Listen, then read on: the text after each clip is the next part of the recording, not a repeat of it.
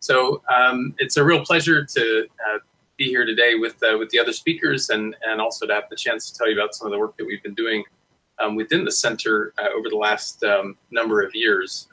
So I want to begin by starting by thanking my research group at Caltech. This is a recent picture of the group, you know, it's really a pleasure to work with these people, and everything I'm going to tell you about today is reliant on their efforts and their creativity, as well as their certainly you know, hard work. I think, you know, one of the things about the center, you see a couple of young folks down here that has been extremely enjoyable is the outreach component of the group. And so I just wanted to point out that currently in the lab, as part of this outreach, we actually have 7 high school students performing synthetic chemistry research in the group. And so that's a direct function of our involvement in the center. And so you know, that's a component to the center that is often underplayed, but I think it's a real significant one.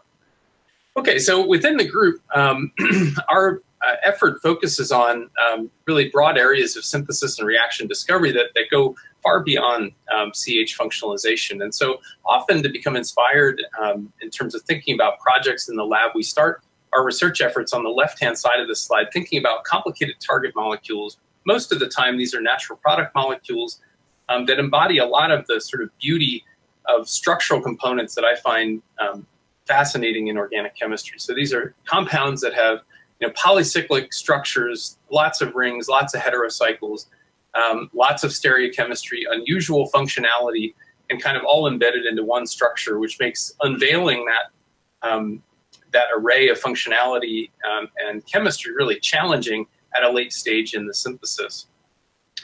Coupled to that desire to generate these types of structurally complex molecules is an equal desire in trying to, you know, inspire new methods that might enable that. So the idea is that we use the complex molecule really to drive our thought processes in terms of what we don't know how to do in synthesis, and then we try to move into the central part of the slide and develop methods that would allow us to, you know, overcome certain synthetic hurdles that we had in mind in terms of strategy.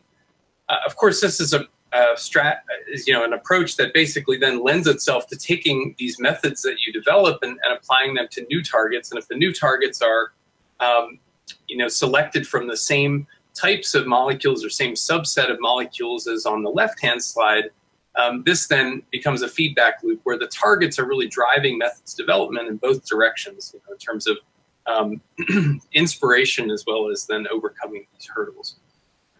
In a lab like mine, though, really the reality of it is not this kind of fabricated feedback loop, but rather a relatively chaotic scenario where, you know, many different projects are ongoing at the same time, and there are lots of different ideas, you know, floating around the lab about different parts of different projects. And it's really those people on the first slide that are the key to making these unusual connections and hopefully leading to a scenario where, you know, 1 + 1 = 4 or 1 + 1 = 8 instead of just 2. And so the outcome of these kinds of endeavors is usually far more than the sum of the parts. We have overarching goals for the group in terms of synthesis. You know, we're trying to develop and discover new strategies and tactics that allow us to access molecules that hopefully people will care about. On the method side of things, we're trying to invent enabling chemistry that will allow us to solve the problems that we're trying to solve. But you know, I often tell my group that it's more important say it's nice to put a compound into a bottle, like a natural product, but I think what's more important is to enable other people to put lots of compounds into lots of bottles. And for a lab like mine, and I think frankly a center like ours, it's developing these methods that will then move out into the pharmaceutical industry and other related chemical industries, and will actually see you know, broad application, as we've just seen in a talk from Shane. That's really the goal, I think, of a lab like ours. And of course, you know, the nice thing about being in an academic lab is that you get to sort of follow your nose and hopefully uncover and exploit fundamentally new things. So I won't mention these again, but these are the kind of overarching goals that the group has in mind at the outset of most of our projects. So one of the things that we've been involved in, and certainly were involved in prior to joining the center, was the development of a series of enantioselective allylic alkylation reactions that were modeled initially on some early chemistry from Jiro Tsuji back in the early 1980s, and certainly built on seminal studies by Trost and Helmchen, Beckvall, Hayashi, Hartwig, and many others who've been involved in this area of asymmetric allelic calculation. But in our hands, the prototypical reaction type is shown below, where when we utilize typically an asymmetric phosphenoxazoline ligand of the variety first spearheaded by Stoltz and Helmchen and Williams and others. We use that in conjunction with the palladium zero catalyst. This undergoes a decarboxylative process that we believe forms this oxygen-bound palladium enolate and a sigma-bound carbon allyl unit that undergo a kind of reductive elimination process that produces these alpha quaternary carbonyl products. And these compounds are really quite versatile because they contain a ring, typically a carbonyl group, an alpha substituent group that can be a variety of different groups, as you'll see in a second, as well as this terminal olefin unit. And with olefins and carbonyls present in all of the products that we generate, as well as these high enantiomer pure building blocks, there are a lot of chemistries that can be applied to these kinds of systems.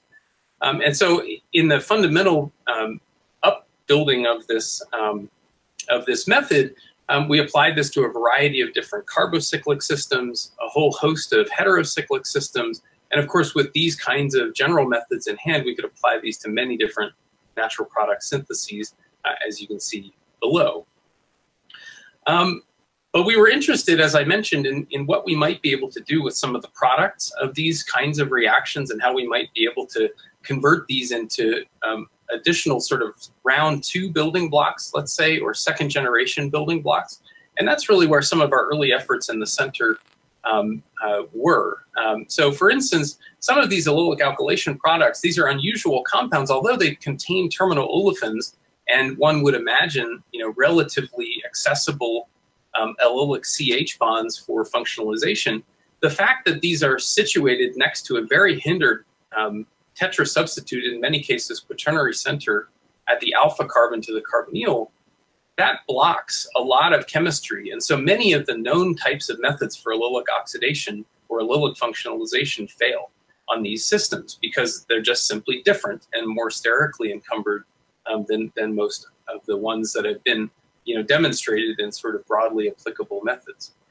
So we had to go in and actually alter reaction conditions and invent sort of new sets of conditions that would allow the functionalization of these particular types of building blocks. So in a paper that was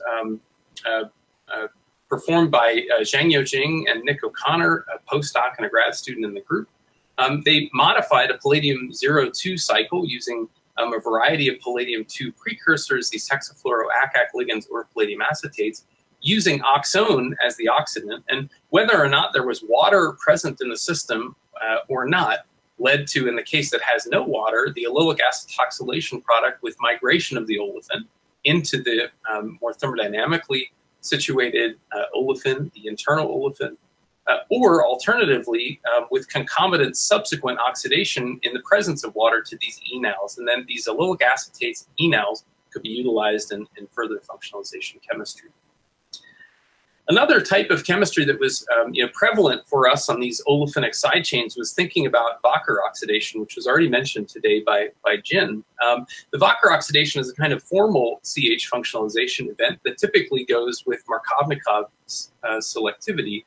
We were interested in cases of anti-Markovnikov selective processes, and actually my colleague Bob Grubbs around the same time had just published a variety of methods, but one in particular that utilized this nitrite modified sort of Tsuji-Wacker oxidation that would presumably involve this radical type addition of a nitrite system onto an olefin and eventually lead to the anti-Markovnikov aldehyde products. This was work done by Zach Wickens predominantly in the Grubbs lab. And so we were interested into whether or not these types of Wacker systems, particularly these anti-Markovnikov Wackers, would be applicable to the very hindered systems that we developed for the synthesis of these quaternary containing building blocks. And so Kelly Kim in the group and Jiaming Li, a co-student with Bob Grubbs and I, investigated this and showed that a variety of hindered systems indeed undergo these anti-Markovnikov oxidation reactions to produce the aldehydes from the terminal olefin. And this was actually used in a synthesis of a Cyantha-Wiggin framework that was performed by Kelly Kim, wherein we performed a double asymmetric alkylation reaction built on chemistry by John Enquist from some years prior to that. A ring closing metathesis forms the 7-membered ring, but then to set up an aldehyde, an intramolecular acyl radical cyclization that forms the final bond here, we needed this aldehyde. And actually, the anti-Markovnikov-Bacher oxidation performed nobly in this system with multiple olefins and a carbonyl present, as well as these very hindered allylic systems. And so that aldehyde then could undergo this cyclization and lead to the synthesis of this framework.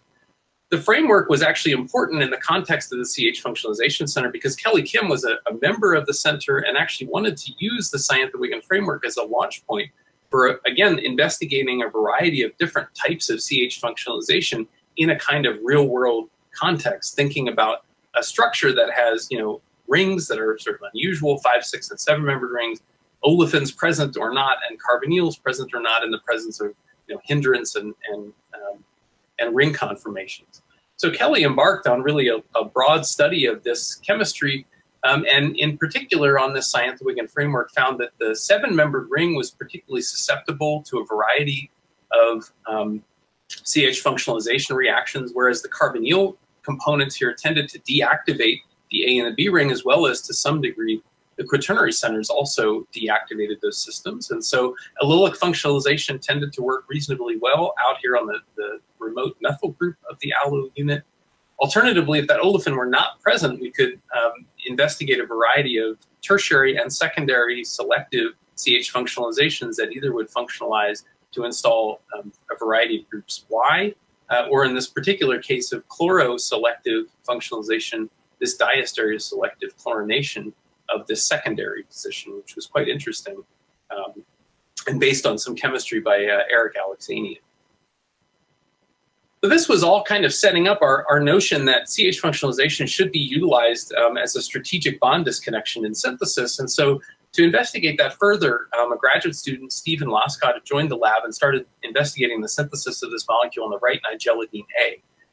And so in order to think about the synthesis of nigelidine A, we actually decided to perform a very late stage oxidation event to, in essence, retrosynthetically excise this oxo group and go back to a lower oxidation state of nigelidine A, the desoxy derivative. We did that actually from a strategic sense in that nigelidine A, you could imagine through ring methyl migration and perhaps deprotonation, you could eventually get at something aromatic. And so the stability of nigelidine A and intermediates leading up to that were somewhat questionable to us.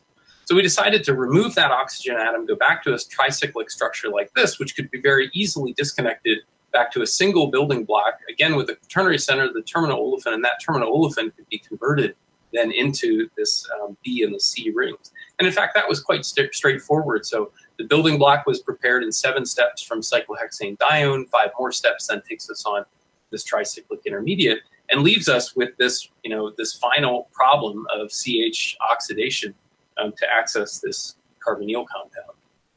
Of course, this is not as easy as it maybe seems in that there's a single red component, that's the bond that we'd like, or the position we'd like to oxidize, but there are a number of other activated or allylic positions that are highlighted in gray that we would have to contend with. And it turned out that our best efforts in this were in essence led to non-selective oxidation. And that was using, sort of any and all stoichiometric reagents as well as catalytic reagents that we could access. And that was, of course, bringing to bear all of the chemistry that we know about via the CH Functionalization Center. So this was challenging, to say the least, and I think this is a great example of why our center is important in that, it gets us thinking about challenging situations like this that are actually real-world situations. We needed to oxidize this, in essence, to finish the synthesis of nigelidine A, and so we were certainly motivated to do so. Fortunate for us and for Stephen, we have a colleague in Francis Arnold, of course, who everybody knows now and hopefully knew beforehand. And Francis has been investigating engineered enzymes, in particular cytochrome P450s, for a variety of oxidations. And it turned out that her lab actually had a whole freezer full of, we could say, promiscuous variants, non-natural promiscuous engineered variants of cytochrome P450s. And it turned out that actually one of those enzymes that was in that fridge that we could screen through performed a selective oxidation at the red position. We could follow that up with an alcohol to carbonyl oxidation to access nigelidine A. And so I think this highlights a really interesting opportunity for synthetic chemists, that there's a lot of great engineering that's going on with enzymes, and synthetic chemists, I think, largely have not tapped into this potential as, thinking about these as reagents for synthesis. And so we hope that this will, inspire others, and we certainly are extremely interested in pursuing this in our own labs. The project I'd like to finish with today actually goes back more to strategy, and it's centered around a molecule called duromycin. And duromycin is a beautiful structure. It's a pentacyclic bis-tetrahydroisoquinoline anti-tumor antibiotic. It's a member of a much larger family of structures, which are highlighted on this slide, at least. Again, some of the members, and really the sort of foremost member of this class is this molecule actinicidin 743. This is a compound that is now clinically approved for the treatment of certain solid tumors in the US and in Europe. These molecules have been around for a long time. Duromycin itself had been synthesized, or has been synthesized on a number of previous occasions. And what is the case with this class of compounds is that, based on the structures that you might imagine, that the synthesis of the tetrahydroisoquinoline in essentially all of these cases is dominated by the electrophilic aromatic substitution, or in particular the Pictet-Spengler reaction. And so we wanted to try to devise a synthesis that would not be reliant on Pictet-Spengler chemistry. And so our retrosynthetic analysis is shown on this slide. You can imagine disconnecting this molecule along this carbonylamine, eventually going back to an ester for lactamization. And in a very sort of sweeping retrosynthetic move, we decided to take this bis-tetrahydroisoquinoline and simply excise 4 molecules of hydrogen in a sort of process that would take us back from the tetrahydro compound to a simple bis-isoquinoline.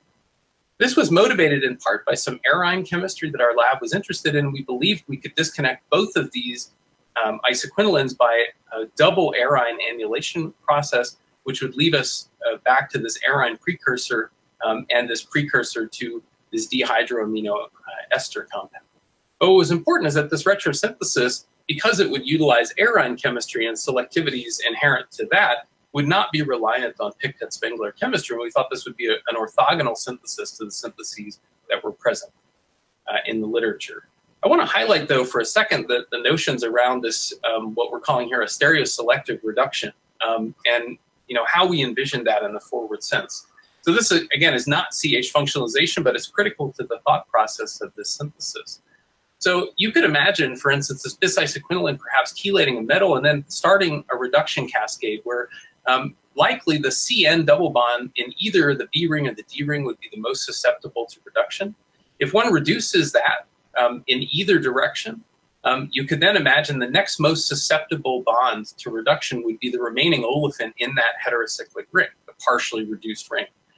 We believe that because of chelation and already setting that initial stereocenter, you can imagine that the second or subsequent reduction would occur in a syn-facial manner, so that you would produce a syn-1,3 disubstituted isoquinoline. If the chelate remained intact, one would envision that the next most susceptible reduction would be, again, the CN double bond of the other heterocyclic ring, but that we would already have a reinforcing of the stereochemistry by a kind of chelation effect that would sort of start to adopt a sort of convex-concave type system. And so this self-reinforcing diastereoselectivity ultimately would lead, we believe, to a product like the one at the bottom, wherein all 4 molecules of H2 would add from the same face of this chelating bis heterocycle. That was the notion. And if you impart then an asymmetric reduction for that first CN bond forming a reaction, you would have perhaps not only a diastereoselective process, but also an enantioselective process. So that took us back then to our retrosynthesis. That was the notion of that reduction reaction. But I want to take just 1 second and say, these silyl triflates actually were a reason to launch off in a very different mode of CH functionalization. And this is what I talked about the last time that I was involved in one of these virtual symposia, which was this interesting potassium terbutoxide initiated CH silylation chemistry that we developed in collaboration again with my colleague Bob Grubbs. Subsequent to that investigation, we actually launched a massive mechanistic investigation that was spearheaded by my student, David Schumann. And so just to note to all of the graduate students out there, if you've ever thought it was hard to wrangle in your own advisor, imagine David having to wrangle all of us and his coworkers, as well as all of these other PIs for these 2 mechanistic papers. Anyway, he did a fantastic job, and you can read about that, the developments there, and listen to the story, which I think is on YouTube for the first time. But to go back to our synthesis, we were using these silyl triflates as precursors to arines. We could generate this bis dehydroamino ester, but unfortunately, this double arine annulation process was not a feasible synthetic route to access the bis isoquinoline. But we were intrigued enough about this tetrahydrogenation reaction that we decided to go back and reevaluate our retrosynthesis. And here is really where CH functionalization came into the play for this synthesis. So again, we'll go back to this lactam, disconnect that to the bis tetrahydro compound, excise hydrogen, and now the notion was this is just a simple bis heterocyclic system. Maybe we could access this by a cross-coupling event among those 2 heterocycles. That would take us back to, in theory, this heterocyclic triflate, as well as this organometallic. And of course, organometallics such as this at the 1 position of an isoquinoline, which is akin to the 2 position, say, of a pyridine, are relatively unstable and challenging organometallics to utilize in cross-coupling events. And so we took a step back and decided to, at this stage, employ a CH functionalization cross-coupling in order to enable this synthesis in terms of building, stitching these 2 heterocyclic units together.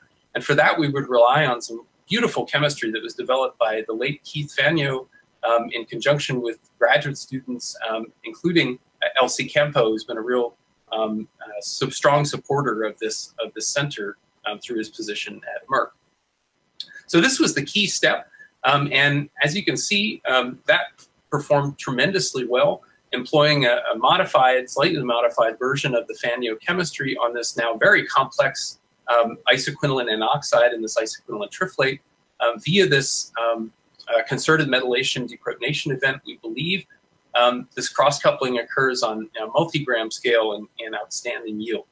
That, with a little bit of additional work, we were able to hydroxylate and acetylate the benzylic position here of this left-hand isoquinoline in the presence of other oxidizable positions, remove the remaining N oxide, and then oxidize that hydroxyl up to the carbomethoxy group.